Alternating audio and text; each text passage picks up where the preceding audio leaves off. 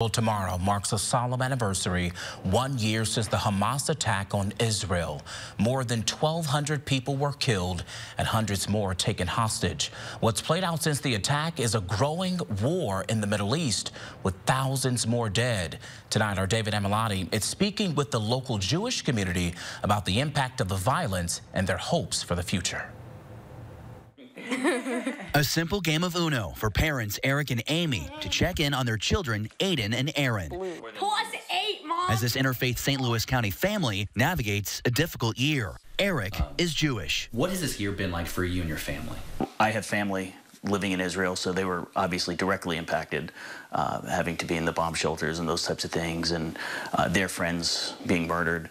For us here, though, it's been very similar to kind of a 9/11. It's heartbreaking. It's sad. It's especially eye-opening for his wife, who is Christian. We all know that just because what's going on there is not actually relevant to who they are as people. It's not them, but they're being seen in a different light now. The children say their experience at school has changed. I do sometimes feel like I have to hide myself because, well, I don't know how other people feel, and I don't want to ruin the chances of making good friends. Aaron's older sister, Ayden, says it's been a tough start to her high school experience. I just wish that people wouldn't jump to conclusions so soon, because I always get to know people before anything else, and I know who they are as a person. With the recent increase of school threats across St. Louis, this family fears they could be targets. It's why they're even taking steps to make their Jewish faith less visible. How do we allow the kids to present themselves, where they're wearing an Israeli hat, which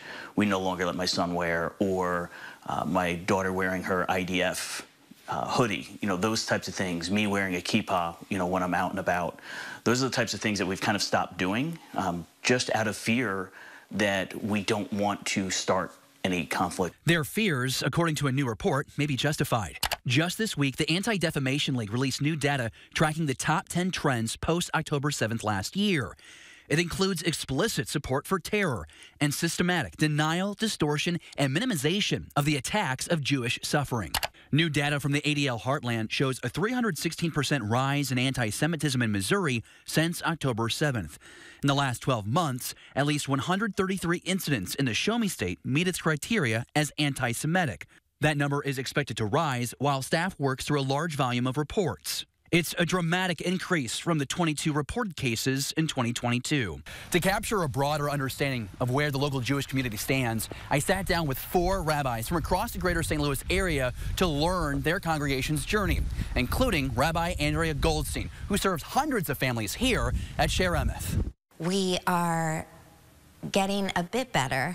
It's like a learning curve in terms of allowing a diversity of opinion within the Jewish community about how people are viewing the conflict. There is a diversity of opinion. She says she doesn't feel threatened by anti-Semitism day by day, but she has members who have experienced threats for their beliefs. I believe that it is incumbent upon us as humans to be able to not rank our pain or compare our pain, but acknowledge that so many peoples are suffering right now. Rabbi Moshe Shulman leads an Orthodox synagogue in University City. Many of my congregants are in Israel right now for the high holidays. He says his congregation is seeing a surge of young people taking a gap year or pursuing their college education in Israel, feeling that's a safer option. The rabbi's own son feeling compelled to serve in the Israeli military. To a very large extent, we're feeling very disappointed in the climate of the country that has so quickly forgotten what this is about. The rise of anti-Semitism across the country and on college campuses, that the protests against Israel and against the war, which have turned into protests in favor of or support of Hamas, which is a terrorist organization. We're now in support of Hezbollah, which is another terrorist organization. Still top of mind, some rabbis say, are the hostages taken captive a year ago. A year later, we still have more than 100. Last year, Rabbi Jeffrey Abraham of Congregation B'nai Amunah placed a picture of each 251 Israeli hostages on the back of the seats in the synagogue. There isn't a clear path to how we get these hostages home, and the sense of will we ever get them home? Since then, he describes life as an emotional roller coaster and says his message this Rosh Hashanah, the Jewish New Year, is unity among Jews and a call to action for allies in St. Louis to speak up. Just because you might disagree with something the Israeli government is choosing to do does not mean you have a right to attack an individual Jewish person here in St. Louis or anywhere around the world. And that's what we've been seeing with this huge uptick in anti-Semitism. We have to lean in. We have to lean in. We have to be proud and stand tall and come together. And when the world sees that, they respect us more. That is Rabbi Chaim Landa, who says the Jewish community of 5,000 in St. Charles County in 2014 has now tripled. So this is our big tent. Yeah, we're growing, we're expanding. He and his family will host 150 Jews for Rosh Hashanah in this space, while their community awaits construction to begin on the first synagogue in the county. People are asking, what's our response to everything going on in Israel? What can we do? Rabbi Landa even going to social media to encourage Jews to celebrate and speak out this high holiday. This Jewish New Year is different. We have to stand up and stand up with what's right.